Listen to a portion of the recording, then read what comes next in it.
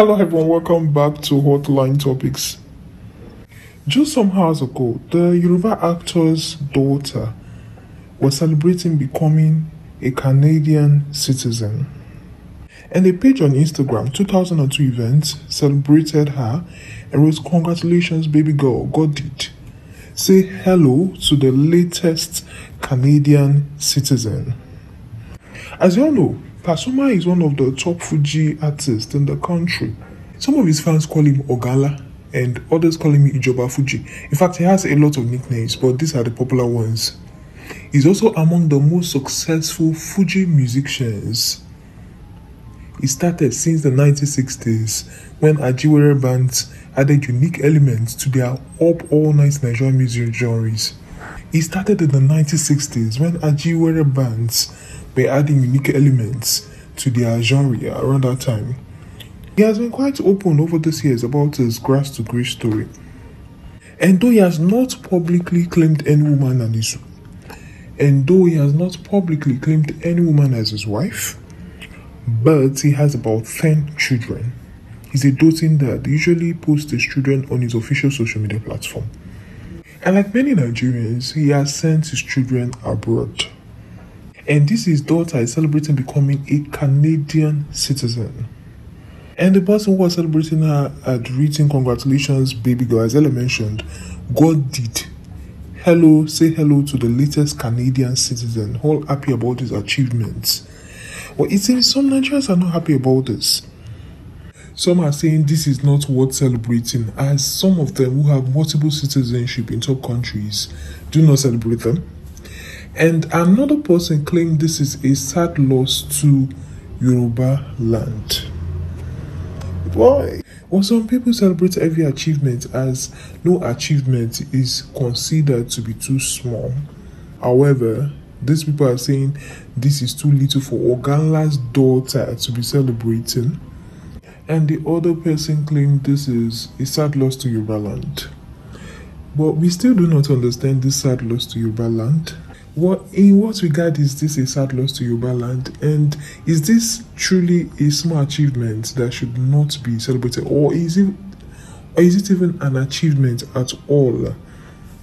At this moment, Pasuma has not shared this on his own official social media platform. As I mentioned, he has 10 kids and is a doting dad, always celebrating his kids. These are some of his kids. The first child of Pasuma is Wasiu Alabi. That is why some people call him Baba Wasila. She was born on 22nd of January in 1993. So she's currently in her 30s. She was born on 22nd of January in 1993. She graduated from Leeds City University, which is in Ibadan, part of Oyo State, the Oyo State capital. The second daughter is Barakat Odetola. Barakat Odetola was born on 21st of October. Just like her elder sister, she attended City, and just like her elder sister, she also attended Leeds City University and studied international relations and diplomatic studies. After this, Wasila proceeded to University of Lagos for a master's degree in international law and diplomacy. Barakat is happily married to Olajuwon Babatunde Bello. They got married on 8th of April 2021. In fact, her marriage ceremony was everywhere in the media the day she got married. Her father was even crying when he gave her to the family of the groom that day. It was such a beautiful event. The third daughter is Odetola Rokibat Omobola. She's known for venturing into business. Rokibat is also a graduate and the CEO of Roki Entertainment. The fourth person is Opeyemi Odetola. Opeyemi Odetola is an American naval officer. She completed high school in Georgia and she was commissioned into the American Navy in 2020. And the fifth child is Ajibola Odetola, a son. He is one of the sons. He's an American-based young man and he has about over 10,000 followers on Instagram. His mother is Alaja Abike Barbara. The sixth one is Aliyah Odetola. Aliyah Odetola was born on 8th of July 2002 and very little is known about her. The seventh child is Waris Odetola, another son. He was born on 28th of May. So these are the kids of Pasuma. He has 10 kids. But it is common knowledge that the rich in the country have multiple citizenships, mainly for the purpose of traveling with ease and all that. It is not something they would say they celebrate according to some. But it is known that many people have dual citizenship, rich people especially in the country, mainly for the ease of traveling. You don't have to go and apply for visas and all that every time you want to travel.